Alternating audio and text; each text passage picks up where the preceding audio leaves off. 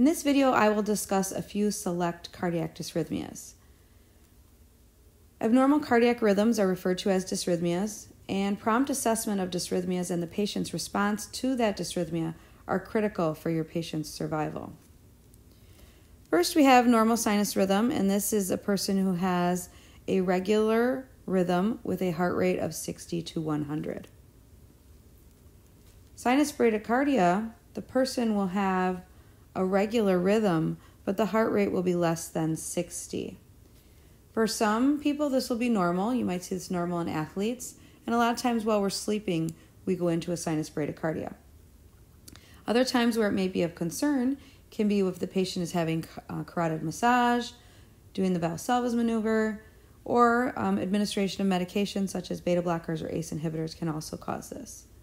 We would expect to see signs and symptoms of decreased cardiac output, or I guess we should say we'd be watching for that, which could include pale, cool skin, hypotension, weakness, chest pain, dizziness, syncope, confusion, shortness of breath.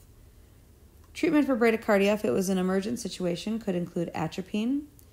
If it's more of a chronic situation, the patient might be considered for a pacemaker. And you may consider adjusting or holding some of their current medications if you determine that that is the cause. Sinus tachycardia, the person has a regular rhythm, but a heart rate greater than 100. Again, this might be considered normal while someone is exercising. You would anticipate if you're running on a treadmill that your heart rate would increase. But other times where it can be a negative side effect would include fever, pain, hypotension, hypovolemia, anemia, hypoxia. It can also be caused by medications such as atropine, epinephrine, Sudafed. We would be watching for signs and symptoms of decreased cardiac output. We would attempt to treat the cause if we know that. We might try some vasovagal maneuvers. Medications may be given as well, such as beta blockers or calcium channel blockers. If we have someone who is in an atrial flutter, we might see these sawtooth flutter valves, and so you can see those there. That is indicating the atrial rate, which with atrial flutter will be between 200 to 350, and our ventricular rate, which is represented by our QRS, will be approximately 150. Atrial flutter can be caused by coronary artery disease, hypertension, valve disorders. If you're watching for signs and symptoms of decreased cardiac output. Complications that can occur can include precipitating a heart failure exacerbation or thrombi formation.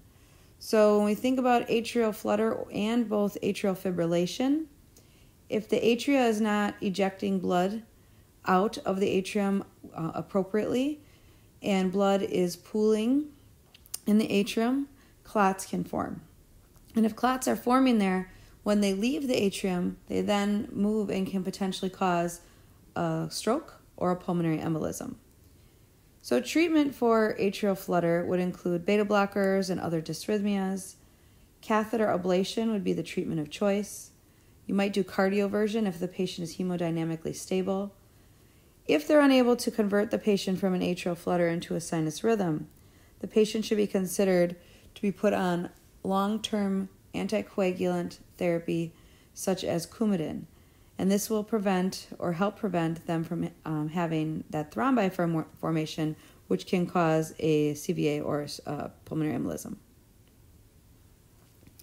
For atrial fibrillation, now our atrium is fibrillating, so it's basically quivering.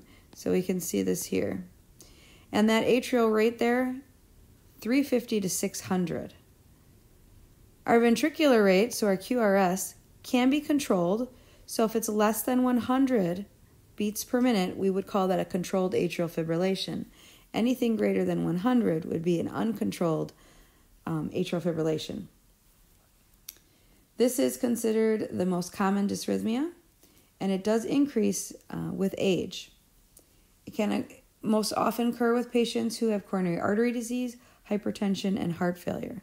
And it will be the most common dysrhythmia for patients with heart failure, because if you think about what's happening in heart failure, the atrium are being expanded. They're being stretched over capacity due to the large amount of fluid overload that the person is experiencing. When that happens, the atrium can no longer function as they did previously, and they begin to do that quivering. And so you'll see atrial fibrillation very common in your heart failure population. You could see signs and symptoms of decreased cardiac output. They have the same complication with the risk for thrombi formation. Treatment can include calcium channel blockers, beta blockers. Cardioversion is the treatment of choice, followed by catheter ablation or the Mays procedure. And this person, if they are unable to convert them to a sinus rhythm, would also need long-term Coumadin or another anticoagulant therapy. Premature ventricular contractions are wide, distorted QRSs, like this here. The rate can be regular or irregular, and they are classified as ventricular, bigeminy, trigeminy, or couplet. Typically, they occur with stimulants such as coffee or caffeine, alcohol, nicotine. You can also see it as a side effect of digoxin. It can happen if a patient is having fever, hypoxia, can be exercise or emotionally stressed induced, can be occurring while the patient is having an MI, heart failure exacerbation, or if there are electrolyte imbalances, specifically our potassium and our magnesium. Patients can have these and have absolutely no signs and symptoms at all. Other times they can have signs and symptoms of reduced cardiac output. The complication that we're most concerned about would be ventricular tachycardia. So treatment would be to treat the cause if we know, for example, if it's caffeine, we're going to want to decrease the caffeine. And we can also see patients being started on beta blockers. If they have PVCs that turn into sustained PVCs, we then refer to that as ventricular tachycardia. So here now we have the ventricular rate very fast. So you can see this here, a rate of 150 to 250. It can be regular or irregular.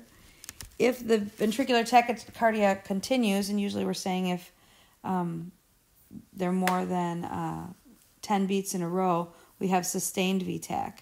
If a person goes into it just for a few beats or goes in and then comes out, we have non-sustained VTAC. The thing that we need to remember that's most important is that this can be lethal.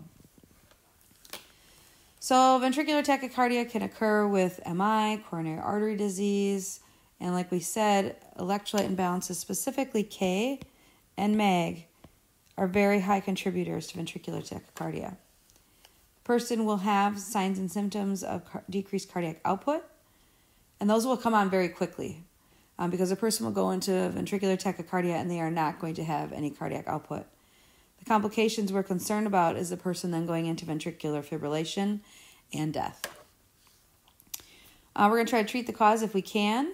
You might see medications such as beta blockers, anti-dysrhythmics. We're supplementing the K and MAG, but we would also anticipate that this person is going to need advanced cardiac life support, and we're going to be defibrillating this person, calling a code and defibrillating. With Vfib, the ventricle is quivering, and there is absolutely no contraction and absolutely no cardiac output. They have no heart rate. There is no pulse. So again, when we have VTAC, we're very worried about a person going into Vfib. Vfib can occur during an MI from a heart failure exacerbation with VTAC or from hyperkalemia. The patient is going to be unresponsive, pulseless, and not breathing. And our complication is death. And so it is extremely important that we begin immediate CPR, advanced cardiac life support, so we're calling for a code, and defibrillation. The sooner we can start those things, the more likely this patient is to survive.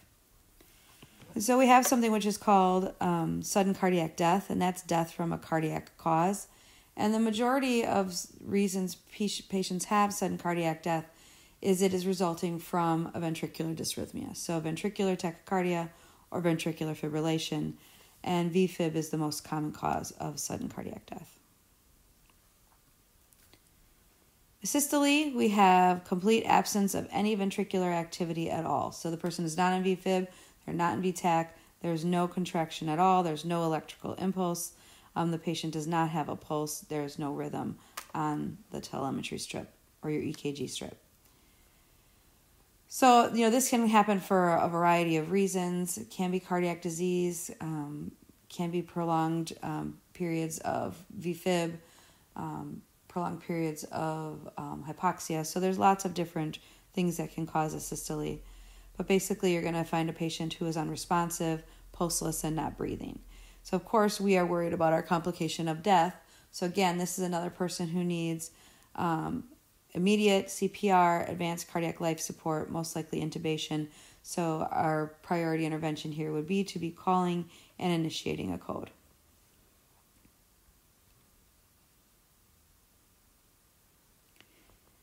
We also have one other cardiac dysrhythmia that we're concerned about, and that is called pulseless electrical activity, or PEA.